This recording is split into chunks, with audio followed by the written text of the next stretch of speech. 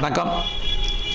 இந்த 2019 ஏப்ரல் மாதம் தனுசு லக்னத்தில் பிறந்த உங்களுக்கு எப்படிப்பட்ட பொது பலன்கள் நடக்கும் அப்படின்னு பார்க்குறதுக்கு முன்னாடி பிளானட்டரி பொசிஷன் உங்களுக்கு எப்படி இருக்குன்னு பார்க்குறோம். உங்கள் லக்னத்திலேயே சனியும் கேதுவும் சஞ்சாரம் பண்ணுறாங்க. உங்களுடைய முயற்சி ஸ்தானத்தில் சுக்கிரன் புதன், அதோட உங்களுடைய 4ஆம் இடத்துல சூரிய பகவான் ஏப்ரல் 14க்கு அப்புறம் சூரியன் 5ஆம் இடத்துல, செவ்வாய் 5ஆம் இடத்துல, ராகு பகவான் 7ஆம் இடத்துல, குரு 12ஆம் இடத்துல சஞ்சரிக்கிறது சுமாரான பலனை தான் சொல்லணும். உங்கள் லக்னத்திலே சனி கேது, இதுலேயும் எச்சரிக்கையாக இருக்கணும். அசால்ட்டாக இருக்காதீங்க, எதையுமே போஸ்ட்போன் பண்ணாதீங்க. உங்களுடைய 2ஆம் அதிபதி சனி லக்னத்தில் இருக்கார். பண வரவு இருந்துக்கிட்டே இருக்கும், செலவுகளும் உங்களுக்கு அதுக்கு தகுந்த மாதிரி இருந்துக்கிட்டே இருக்குது. குறிப்பாக சுப செலவுகள் அதிகமாகவே இருக்குது. 3ஆம் அதிபதி சனி பகவான் லக்னத்தில் இருக்கார். உங்களுடைய முயற்சிகள் வெற்றி அடைவதற்கான வாய்ப்பு நிறைய இருக்குது. அதே சமயத்தில் 3ஆம் இடத்துல சுக்கிரன் புதன், எதிர்பாராத நற்பலன் உங்களுக்கு உண்டு. இளைய சகோதர சகோதரிகள் இருந்தால் அவர்களால் நன்மை, அவர்களுக்கு சுபகாரியங்கள் சுப நிகழ்ச்சிகள் நடப்பதற்கான வாய்ப்பு இருக்குது. ஒரு சிலர் அடிக்கடி ட்ராவல் பண்ணுவீங்க, அந்த ட்ராவல் சக்ஸஸ்ஃபுல்லாகவே இருக்கும். அதோட சிறுதொழில் பண்ணுறவங்க, சுயதொழில் பண்ணிகிட்டு இருக்கிறவங்க, வீட்டில் வச்சு தொழில் பண்ணுறவங்க, பிளாட்ஃபார்ம் பிஸ்னஸ் பண்ணுறவங்க அத்தனை பேருக்குமே இந்த மதம் ஓரளவுக்கு நல்லாயிருக்கும். 4ஆம் அதிபதி குரு 12ல் இருக்கார்.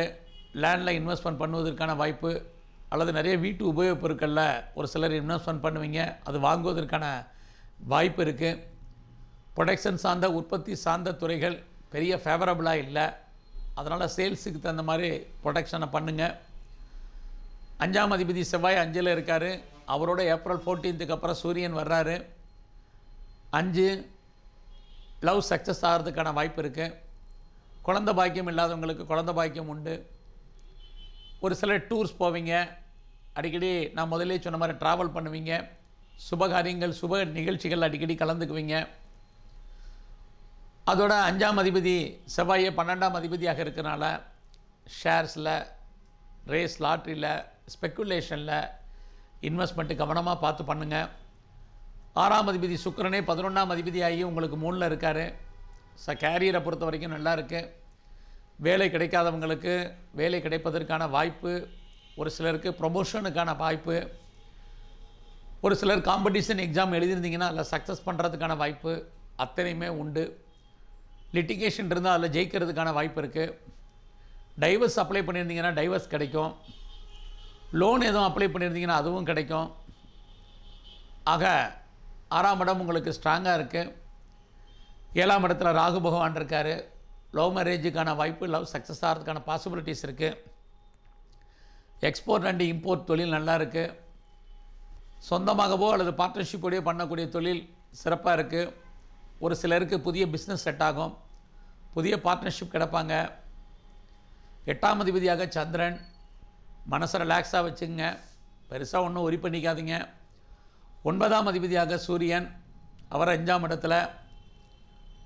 அப்படி இருக்கக்கூடிய காலங்களில் ஒரு சிலருக்கு பாஸ்போர்ட் விசா அப்ளை பண்ணியிருந்தீங்கன்னா கிடைக்கும். ஸ்டூடெண்ட்ஸுகளை பொறுத்த வரைக்கும் எஜுகேஷன் ரொம்ப நல்லா இருக்குது.